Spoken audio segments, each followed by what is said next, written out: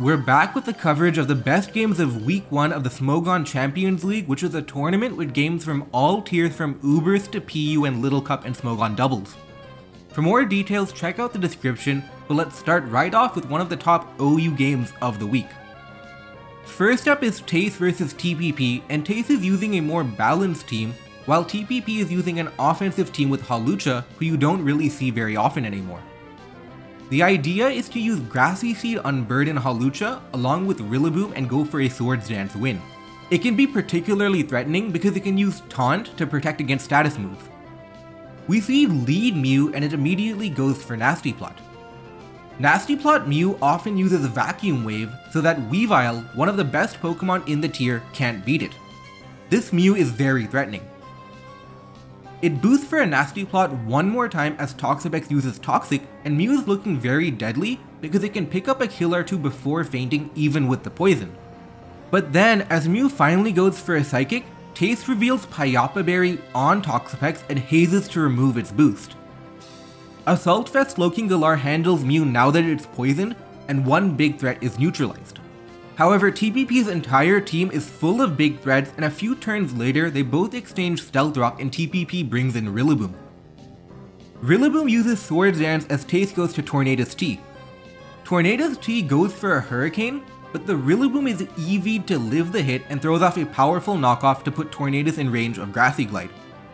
Tace is now forced to sacrifice Magnezone to waste enough time to stall out grassy terrain turns, but all Rillaboom does is switch out, ready to come back later, but this time in more of a support role. Now, Rillaboom's job is to use grassy terrain to help out Hawlucha, and it sets up a very interesting dynamic. The Garchomp actually never wants to KO something while grassy terrain is active, because if it does, then Hawlucha can come in and use Garchomp as fodder to Swords Dance because of its defense boost. He has to find a way to get around the Hawlucha problem.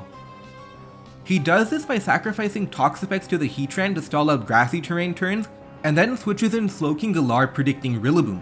As Rillaboom faints, he uses Future Sight Slowking. That gives Garchomp the protection to come back in and deal with Hawlucha. It becomes a 3-on-3 and sets up a final showdown. Weavile vs Weavile. Both Weaviles have the same speed and power, and it becomes a true coin flip to see which Weavile comes out on top. Tace's Weavile barely hangs on and wins the 1v1 and it's all over. Heatran dies in one hit, and TPP has one last cool Pokemon with Endure Weakness Policy Garchomp, but that's just for show and Weavile outspeeds for the win. Unfortunately for the Mount Silver Foxes, Tace was one of the few wins that week, and they lose 2-8 to the Islanders. And up next we have a UU game between Kumiko and Steve, where both teams are using balanced teams with Chansey as the special wall. Kumiko's main wall breaker looks to be Choice Banded Golurk, and Steve's main wall breaker is Mamoswine. Interestingly, in the UU tier, Salamence doesn't often run a Dragon Dance moveset. Fairies make it very difficult to win with Salamence because its best physical flying type move is Dual Wing Beat. Even if you wanted to use a move like Iron Tail, stuff like Primarina could stop it. Instead, Salamence often uses a special attacker moveset with Defog and Roost. With Heavy Duty Boots and Intimidate, Salamence becomes an effective wall Pokemon with Defog, who still hits decently hard because of its base 110 special attack. Early on, it looks like Cobalion isn't going to make too much progress versus Pokemon like Starmie and Skarmory, but then Kumiko reveals a never before seen move, Mega Horn, and lures the Starmie to its death. It's not immediately winning, but Cobalion does have a good matchup versus Chansey, Zarude, and Mamoswine.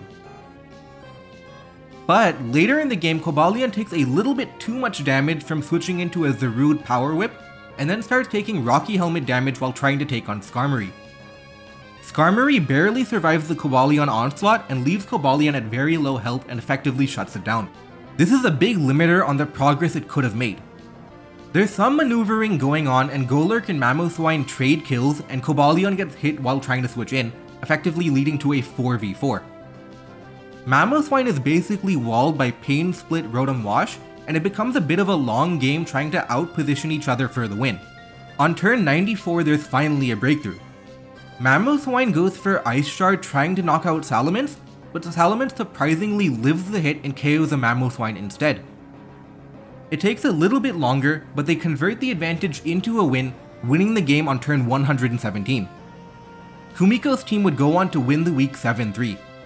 In PU, a lot of Pokemon are using Sand teams with Gigalith plus Sandslash forming a powerful core. PU is right at the intersection where the Eviolite form of top Pokemon are just as good as some of the fully evolved weaker Pokemon. In Scotty vs Termy, we see Infestation Tangela being used to trap Eldegoss, leading to an easy Sandslash Swords Dance win. However, in John Filch vs Snaga, we see something very different. Snaga brings the Sand core of Gigalith plus Sandslash, but John Filch brings a hyper-offensive team with Suicide Lead Frostlass and Sand Rush Lycanroc. Frostlass sacrifices itself for some spikes, and Lycanroc comes in for a Swords Dance. The problem is that Lycanroc is very strong by PU standards, and decently fast. Sand teams use Sandslash for speed control and the ability to beat faster Pokemon, but Sandrush Lycanroc uses Gigalith's own sand against it. Lycanroc with a Swords Dance outspeeds the entire team because of the opponent's Gigalith and has enough power to one-hit KO everything, leading to a very quick 7-turn win, a big contrast from the UU game we saw earlier.